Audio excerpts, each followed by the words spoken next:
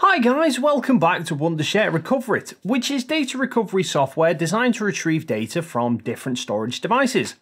Let me kickstart today's episode by asking you a question. Have you ever wondered why digital image files are usually stored with different extensions such as JPEG, PNG, JPG at the end, and more importantly, how do they differ from each other? Well, if the answer is yes, you're not alone.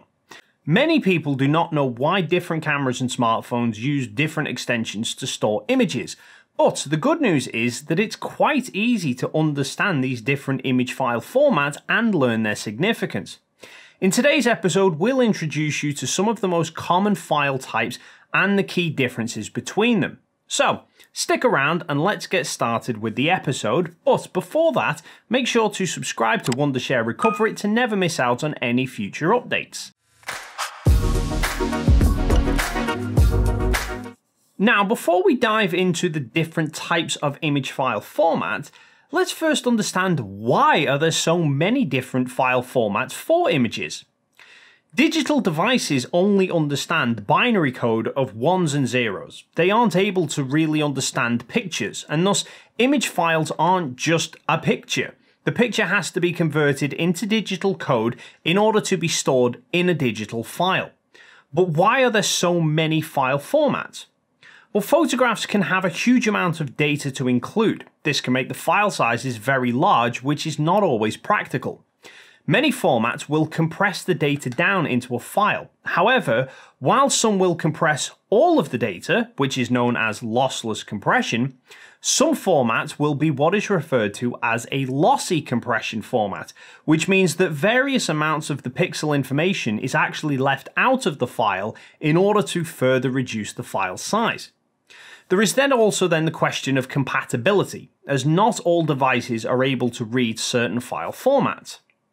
So now that you know why images need to be stored with a dedicated format, let's get familiar with the different types of file formats used to store digital images. JPEG or JPEG is named after the Joint Photographic Experts Group who originally developed the format.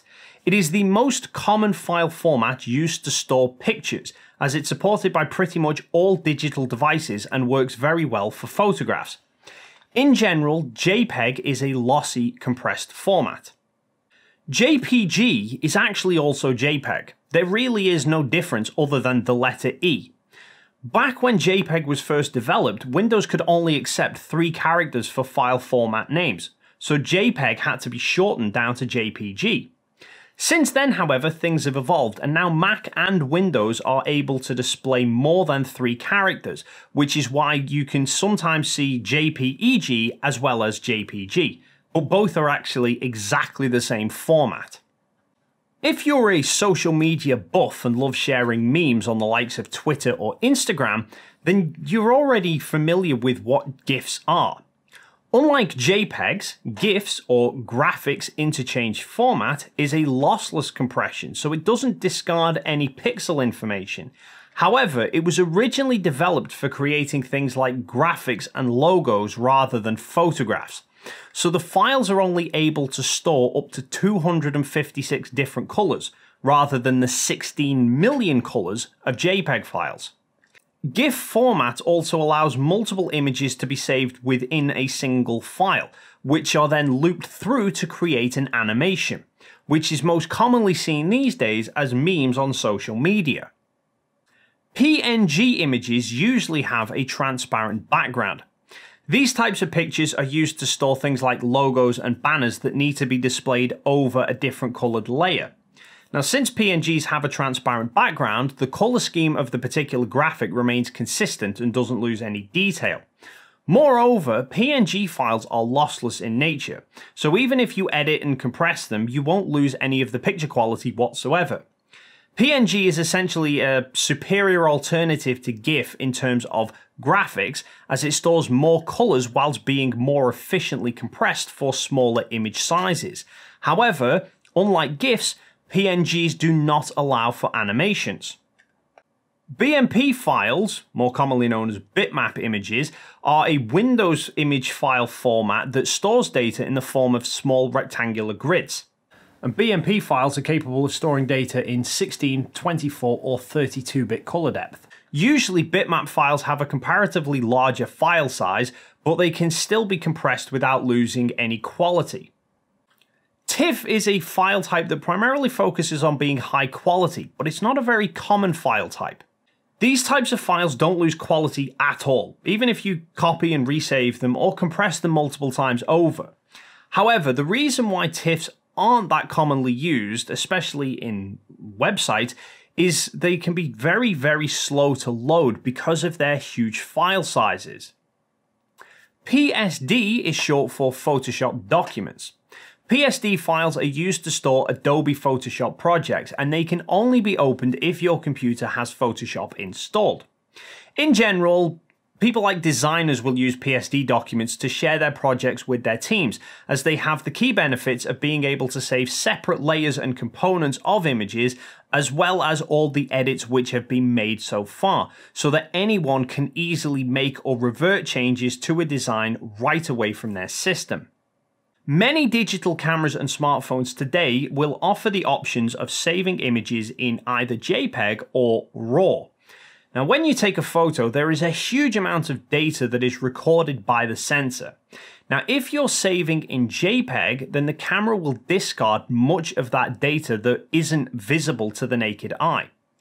RAW, however, is the least processed version of a digital image, and it retains all of that information. Now, usually photographers will favor capturing images in a RAW format, as it gives them much more scope in terms of editing.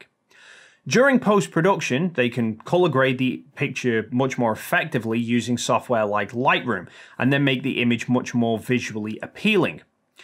RAW, however, isn't easily accessible without specialized editing software such as Lightroom, so photographers will usually save the finished edited image in a much more standardized format such as JPEG. Now, many cameras allow RAW formats, however, you rarely see images saved as a .raw. This is because many camera manufacturers will actually develop their own versions of RAW formats in order to best suit their requirements and for extra security. For example, Canon cameras shooting a RAW format will save their images in either .cr2 or .cr3. Nikon will record theirs in .NEF and Sony in .ARW. All of these are RAW formats that store all of the data from the sensor and allow more flexibility when editing, but internally the formats will be different from each other. While we're on the subject of digital images, it's worth pointing out that accidental deletion of pictures is probably one of the biggest nightmares for any content creator, photographer, or even average user. One can lose pictures due to various different reasons, be it software glitches, SD card corruptions, or viruses.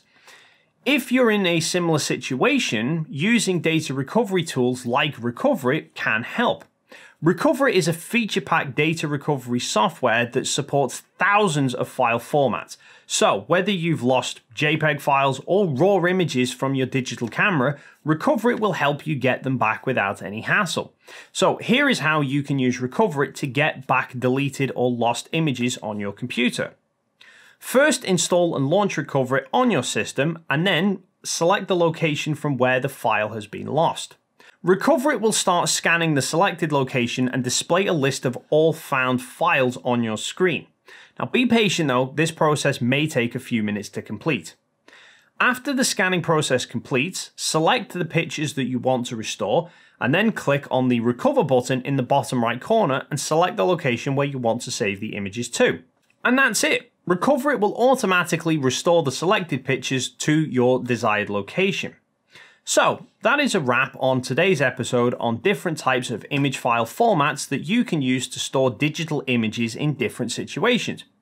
We hope we were able to clarify all of your doubts regarding the different types of file extensions used to store pictures. If you found this video helpful, don't forget to drop a like and comment down below, and make sure to subscribe to Wondershare Recoverit to never miss out on any future updates.